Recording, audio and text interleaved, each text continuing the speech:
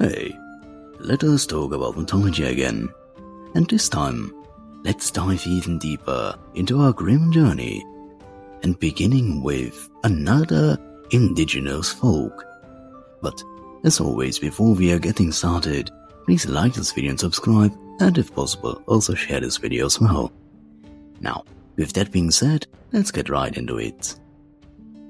Supay, in the traditional beliefs of the Andean region, especially among the Inca and local cultures, holds dominion as the god of the underworld, and of course the personification of death. He is a powerful and multifaceted deity, ruling over the Ukupanka, the inner world of the Andean cosmology, which is both a place of rest for the dead and a source of minerals and gemstones. As the ruler of the underworld, Supay was both respected and feared. He was often depicted as a robust figure, formidable in appearance, embodying the dangers and darkness of the subterranean realms he controlled. This portrayal reflects his dual nature, as a guardian of the earth's riches and as a stern ruler over the souls of the deceased. And during the Inca Empire, Supay was associated with both protection and retribution, commanding a host of demons known as Supaykuna to enforce his will within the dark corners of the earth. Despite his fearsome reputation, he was also recognized as a necessary part of the natural order, yet again maintaining balance between the living world and the afterlife. Now to the Tuoni in Finnish folklore. It is a formidable god of the underworld, ruling over the dark and serene realm known as Tuonela. This shadowy domain, often depicted as a peaceful yet somber place, serves as the final resting place for souls. But unlike many other mythologies that depict the underworld as a place of torment, Tuonela is portrayed more as a place of eternal rest, reflecting the Finnish respect for death as a natural part of life, similar to the Norse mythology if you remember. Tuoni himself is a figure of deep respect and intrinsic fear, embodying the, yet again, inevitability of death.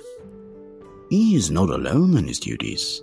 His family, including his wife, Tuoneta, and their children, play crucial roles in the operation of the underworld. This family aspect highlights the communal nature of the Finnish afterlife, where the dead are welcomed and guided by familiar figures. If you remember, we have something similar in the voodoo tradition as well.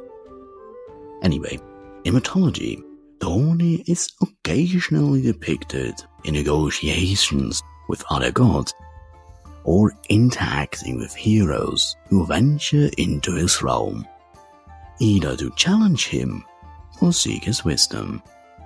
These stories often serve as a moral lesson about the nature of life and the futility of trying to escape death. Despite his grim responsibilities, Tuoni is not viewed purely as a malevolent deity. Rather, he is a necessary part of the world structure, maintaining, you guessed it, balance between life and death.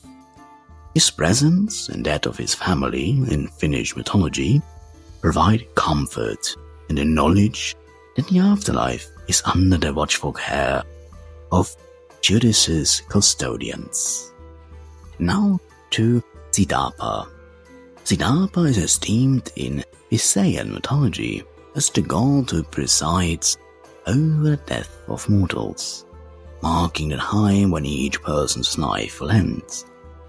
His dominion is not merely over the act of dying, but involves a deep connection with the fate and lifespan of individuals, indicating a complex role in the cosmic order. Residing on Mount Majas, the highest mountain in Panay, Sidapa's abode is said to be a place where the divine intersects with the mortal worlds.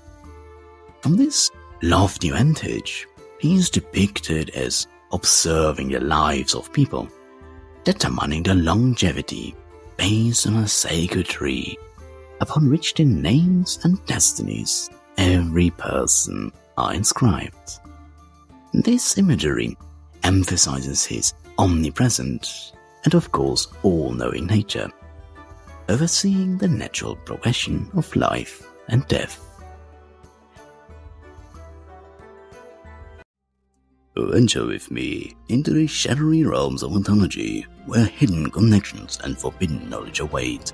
Together, we will uncover the dark secrets that lie beneath the surface of these ancient tales, revealing that there's much more to mythology than mere stories, and there are profound truths waiting to be discovered. So, join me on this journey and let's explore the mysteries together. Thanks for watching.